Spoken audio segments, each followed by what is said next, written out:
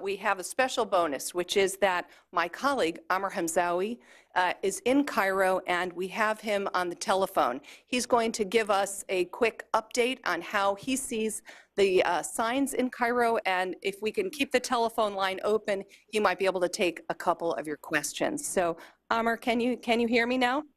I can hear you well, Michelle. Okay, wonderful to have you with us, Amr.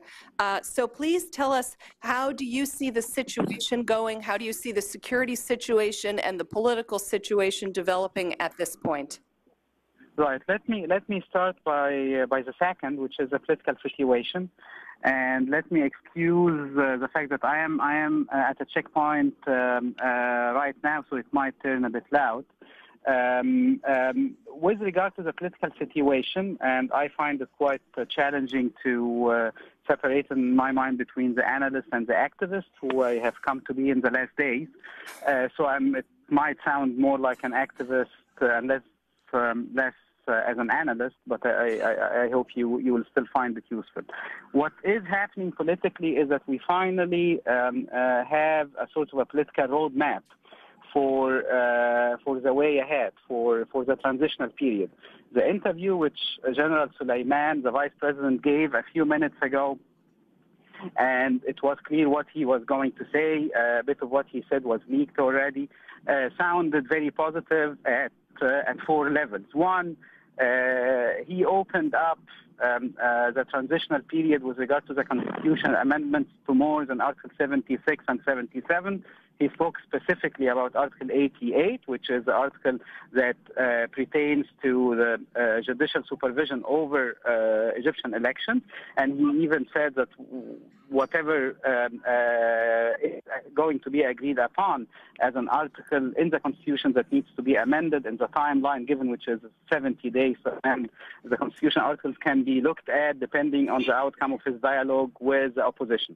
This sounded encouraging. The second issue which sounded encouraging as well was the fact that he said he has started already his dialogue with the opposition and that he did not exclude anyone. I mean, what he said about the Muslim Brotherhood was quite encouraging in that context, that they do have a chance. It's a precious chance, as he said, and he is encouraging them along with the WAFD and the Tajammu parties that are yet to join the dialogue and speak with him. The third level, which is sort of was one of the central demands that we, and here I'm referring to a group of people who put out yesterday a statement, maybe you read it, Michelle, and everyone else. We are being called Lajnat al-Hukama, which is the committee of wise men, the first time for myself to be characterized as a wise man.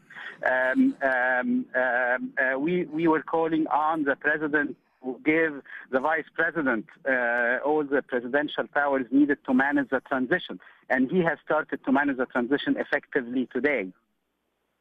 It's what he said. So we are seeing a delegation, even without an announcement of presidential powers, to Vice President Suleiman to manage the transitional period. The fourth encouraging sign of the Vice President is that he said he and the authorities are going to put on trial everyone who was responsible for the violence last night, the violence today at the Tahrir Square, as well as the violence in the last days. And he said that the young demonstrators who were detained and activists who were detained are going to be freed as long as they were not implicated in violence. And as you know, all of them were not implicated in violence. So these were encouraging signs and a sort of a roadmap for how to transition to democracy in Egypt. Now, what remains contested and what's going to be a question for the next days is the following. Number one, one of our demands and other people's demands were to dissolve the parliament, which was its 2 chambers, outcome of rigged elections. And General Suleiman said, and he had an argument about the timeline, that if you dissolve the parliament, you will not have enough time to amend the constitution. He said, let's amend the constitution, get it right for the presidential elections. He assured everyone that the democratic demands of the young movements as well as the opposition parties will be respected. let's get them amended with this current parliament and see what will come next. This is going to be an issue of contestation and probably part of the dialogue which he has with parties as well as with personalities like the group which put out the statement I am referring to. The second point of contestation is basically to end, which we demanded, the people are demanding as well, to end the violence immediately against activists as well as against demonstrators in Cairo and other places across the nation. And he has promised to end the violence immediately and made it very clear that this was not the responsibility of state institutions or state authorities, but drug elements apparently within the security apparatus. He referred even to businessmen, corrupt businessmen, and so on and so forth. But the end of violence is key. The third issue is that he is asking everyone to stop demonstrating, free at Tahrir Square, and of course refrain from staging a massive demonstration tomorrow. This remains contested among different protesting groups and activists. I tend to see it as a concession which now we have to give since the roadmap is clear and since we are entering into negotiations and since some concrete steps were announced. Finally, there is a great need for safeguards, constitutional safeguards, political safeguards, as well as safeguards from the military establishment as to how the transition is going to be managed. I guess this is an issue which will be sort of a gradual process, not too long, but we basically are looking at 6 months, 200 days, as he said. So we need guarantees, we need safeguards, and he will still have to assure people that this is not going to be violated, the commitment to democratic change and reform. That's it from my side, and I'm happy to take any questions from the audience. Okay, if I could just start with one quick one. There was one word that I didn't hear in your presentation, Mubaarak.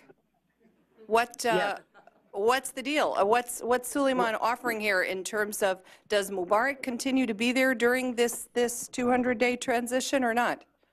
Yes, well, the agreement, Michelle, and the consensus, and I'm not sure about the Muslim Brotherhood, and I'm not sure about Al-Baradei, but other groups as well as independent personalities have agreed on the following formula, which is President Mubaarak is going to stay in office as more or less, quote-unquote, a honorary president. He will delegate the authorities to manage the transitional period to the Vice President Suleiman, who has started with that management today. This is a face-saving solution, which is, to my mind, widely accepted in Egypt among many people. President Mubaarak, in his last speech, has appealed very emotionally to Egyptians by stating that Egypt is his country, he was born here, and he would like to die here. Of course, the calls to remove President Mubaarak was not to remove him from the country, but to remove him from power. What we are seeing is an indirect application of that by giving Vice President Suleiman the authorities to manage the transitional period. I guess this is an issue which will remain contested among some groups. I myself don't see it as problematic, and I see it as a face-saving strategy which we need to manage a safe transition to democracy. We cannot go on with the violence and the chaos which we had, and the rogue elements, be it in the NDP or in the security apparatus, need to be brought under control. People are terrified, are running out of food, are running out of oil, of gasoline, and so on and so forth. So it's a compromise, and I guess it satisfies many people, and I am one of them. Okay, Amr, thank you very much. I have